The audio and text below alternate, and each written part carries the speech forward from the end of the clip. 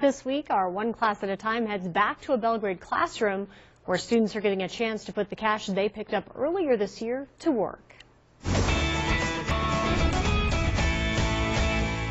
Earlier this year, KBZK and First Interstate Bank presented Mr. Meyn's class at Belgrade High with a little more than the typical award of $250, but this time a $500 check to buy scientific calculators for his earth science classes. The idea behind this is to have it help us with our next generation science standards that require a more emphasis on engineering, science, and technology.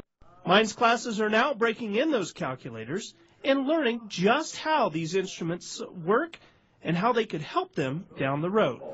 So if you do nothing, it will stay there. The purpose is to give them the students the experience, real life experience, and to get them familiar with what an engineer actually does, and hopefully to help them in the future go on to a technical school.